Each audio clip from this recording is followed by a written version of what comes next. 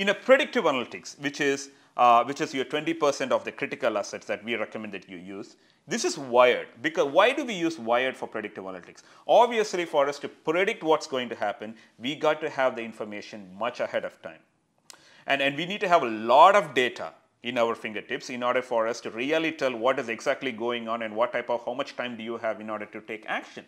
As a result, because of all the constant communication of data, we cannot use wireless protocol because that sensor, wireless sensor, also has a battery. In condition monitoring, we have tested that these batteries can last up to 4 years, but in a predictive analytics, because of constant communication of data, we are using a sensor that is wired in nature, that is not depending on a battery. So the type of sensor we are using here is a detect sensor, and it is using 4 to 20 milliamp signal to communicate the data. On every 15 seconds, it is collecting the data and sending it to a data transfer box, which is similar to a gateway that we saw in the condition monitoring. And from data transfer box through our mobile network or LAN network, it is sending the data transfer box, sending the data back into the cloud, where again analytics is happening, where Flowserve monitoring center is monitoring that, and then you get the information in the fingertips through our insight portal.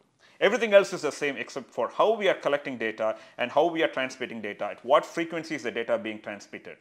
Because that is what is really differentiating between condition monitoring and predictive analytics.